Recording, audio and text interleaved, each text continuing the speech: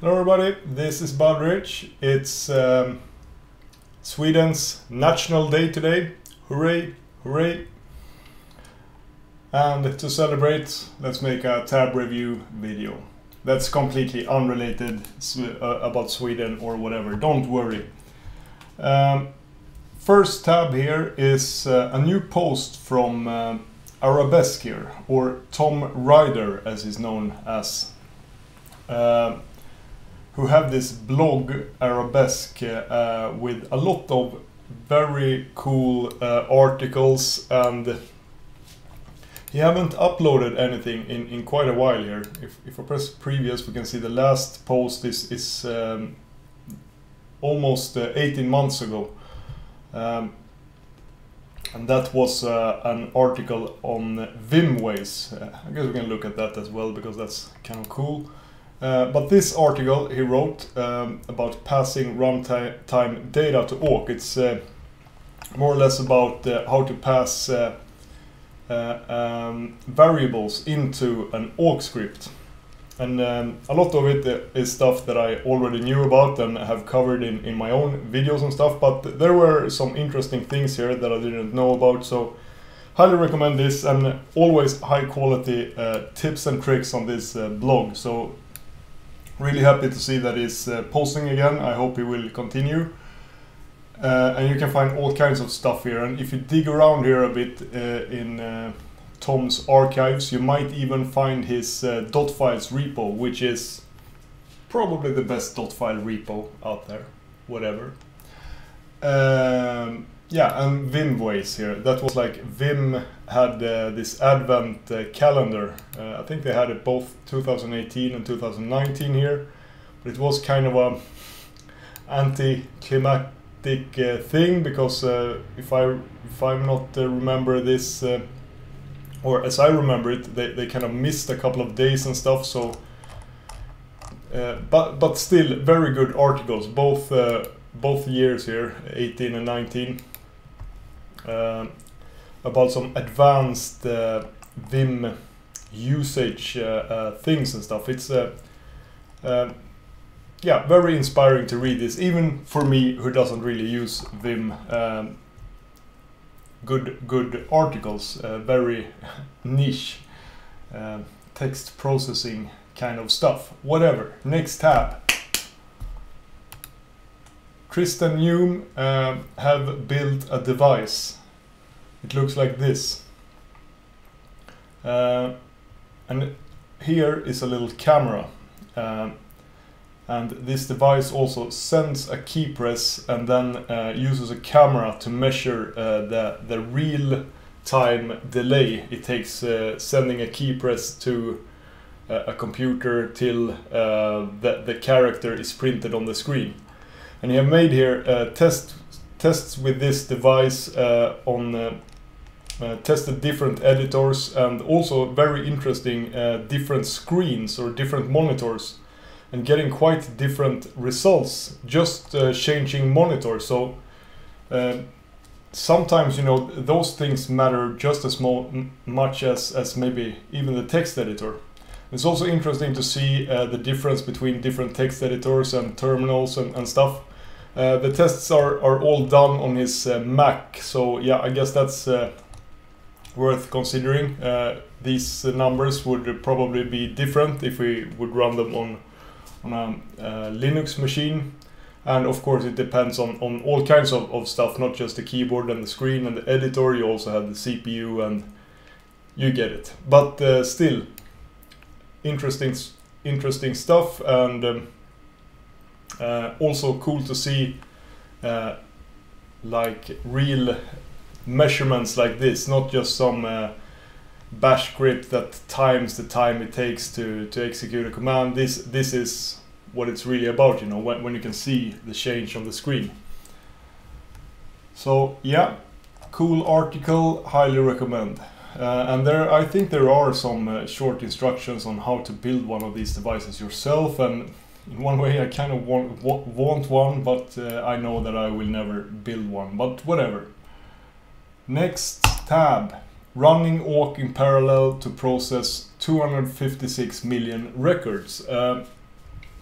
not 100% sure who this guy is. Maybe some kind of a student or something, but apparently he have access to this hardware here, which is kind of mind-blowing. Large memory, 24 terabyte. Yeah, that's large memory. I can agree with that. 512 core Intel Xeon CPUs. So you had this hardware, and then you had like some problems, some data challenges. Like I think the challenges are like all published scientific papers or something. Every single one of them with every author and everything, you know.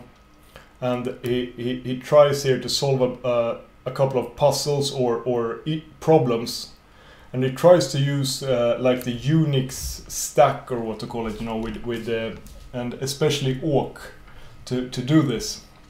And these are problems that you typically try to do with like SQL database stuff or whatever. And he also, interesting here, I have never heard about this, but he uses a scripting tool. It kind of looks like Bash or something like that. It's called Swift, and it's not the Apple Swift that you can use to develop Mac software, kind of. It's or Apple software, whatever. It's not that, because this is more like a Bash script kind of thing. That is used in environments like this, when you have access to like this insane hardware, so you can fine-tune and multitask different and send different tasks to different CPU cores and using different threads or stuff like that. So it's like an advanced version of GNU Parallel or something, whatever.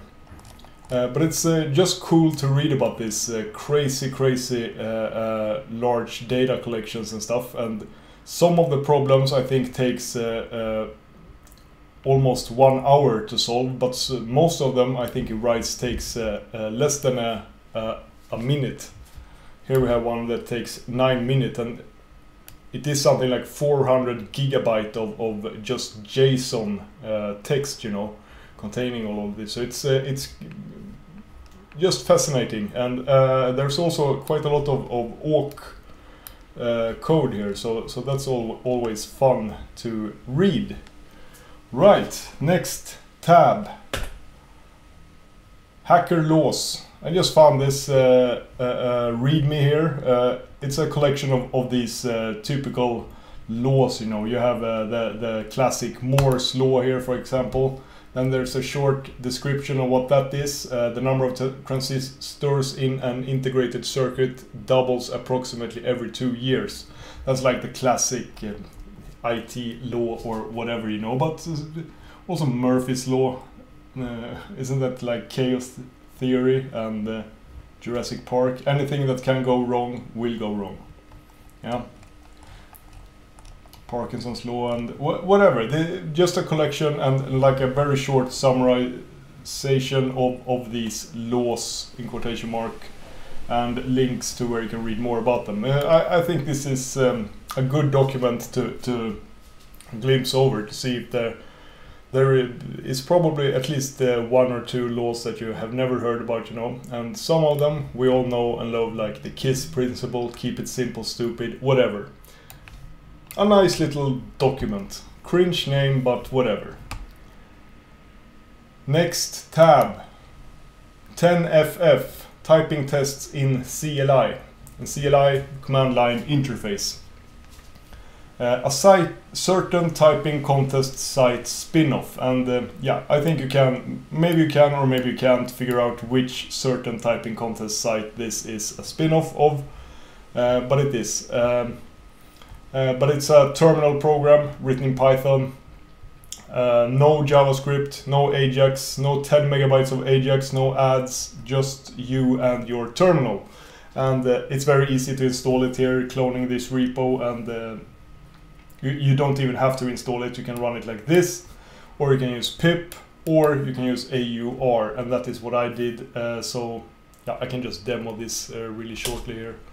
So if we do this, change font size, clear the terminal, And then we can do 10FF. And then it gives me here a list of words, and I'm supposed to type this as fast as I can. But it's kind of hard to do that now when I'm recording this video and talking at the same time, you know, but you get the idea. It's very similar to that contest typing site that it is inspired by. I think this is a good little program to have, and I like to do this typing, just do something like this and maybe listen to a pod or something at the same time. I can do this. I just find it relaxing in a way, and it's also good because it improves your typing speed and accuracy. But just as with the typing site that this program is inspired by, it had this kind of really simple, I think it's the top 1000 or maybe it's top 200 most common words. But you can change the word list. Type help here, we can see that there is one command line option called list, for instance, that will list all different corpuses or word lists that you can use here. And as you can see, there are a lot of different languages like Swedish and Slovenian and Chinese and all kinds of languages, and many of them have these advanced options. And I kind of recommend, if you're doing English, for example, use the English corpus here. And to set a specific corpus, then you use the C option, I believe. Yeah, short option C or long option corpus, and then just the name here, for example, Ukrainian. That will give me a Ukrainian word list here. So corpus Ukrainian. There. It is a little bit slow, you know, to start and stuff, but I think it works fine, and that experience when you type and see the words and stuff, I think that's really good. Many of these touch typing tutor programs, they either have like annoying aesthetics or design choices. This is very just typing, you know.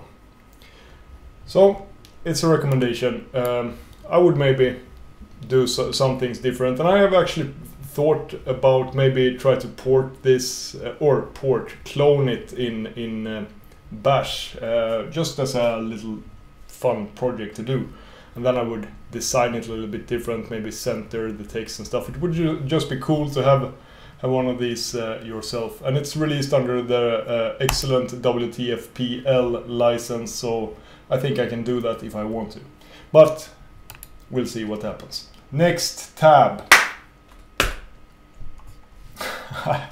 I love this.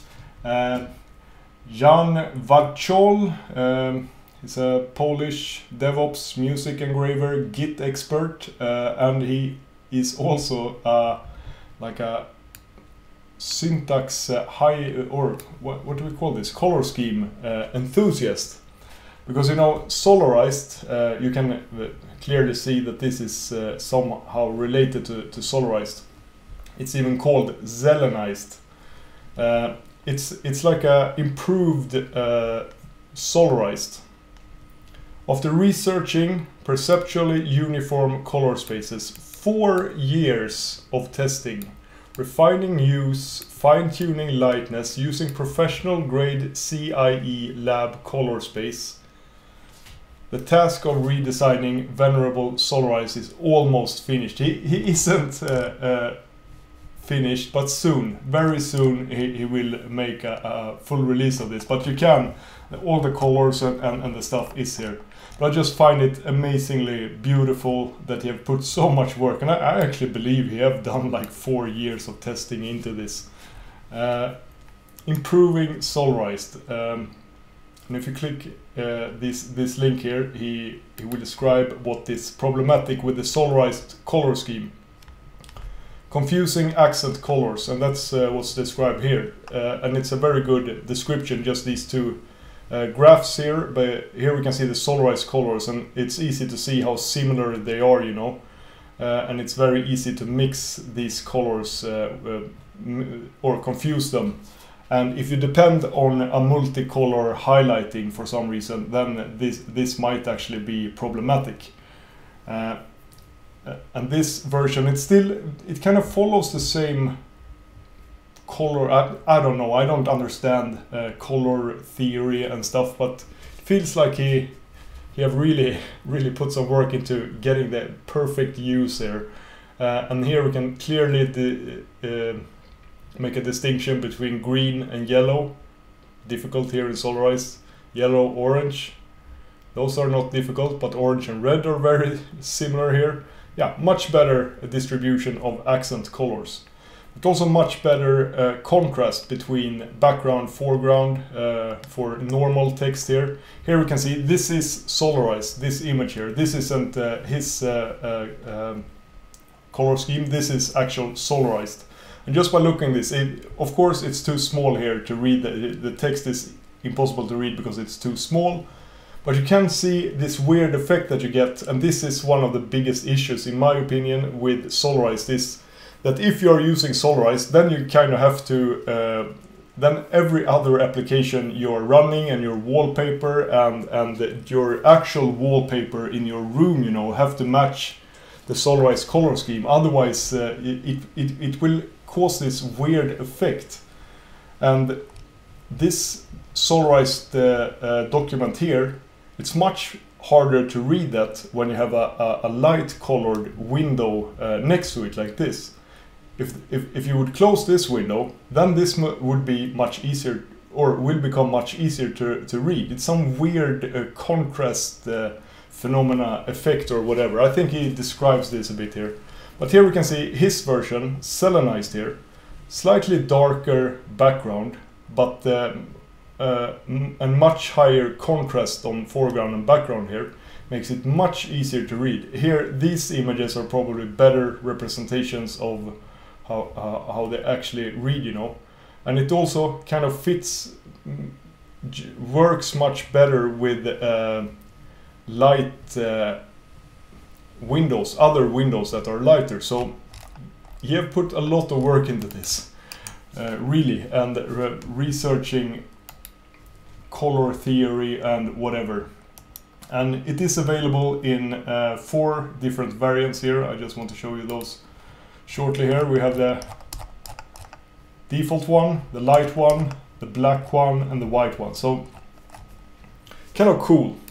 But I don't think, if I will use this myself, I will probably use this or this. Because to me they are still too similar to Solarized, and Solarized, something has happened in my brain, so I cannot stand those colors, and this to me signal Solarized anyways. It's not about, I don't know, but it looks a lot better in a very subtle way than Solarized does. So this is really cool. I just find it fascinating and admire. I admire the work and effort he have put into this, and taking like such a silly thing as syntax highlighting and the color schemes so serious, and that's beautiful.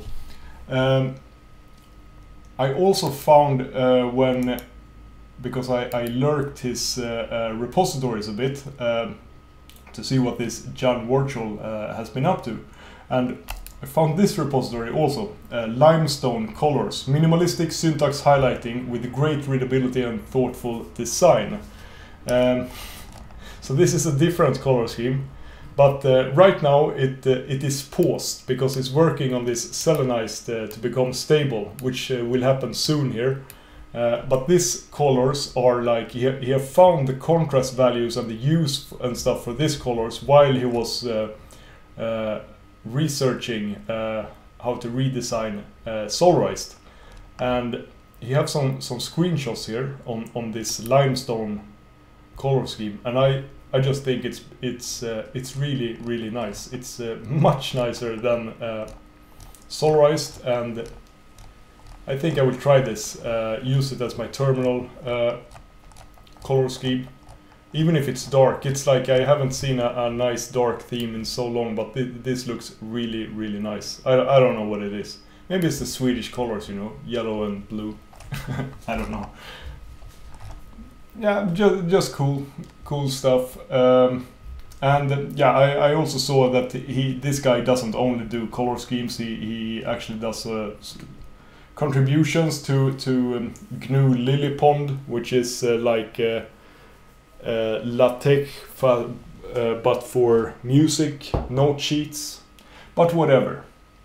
Those are the tabs I have in my browser today. And since it is den svenska flaggans dag, why not end this video with some good old Ultima Thule playing. Have a great day, everybody. Bye bye bye bye bye bye.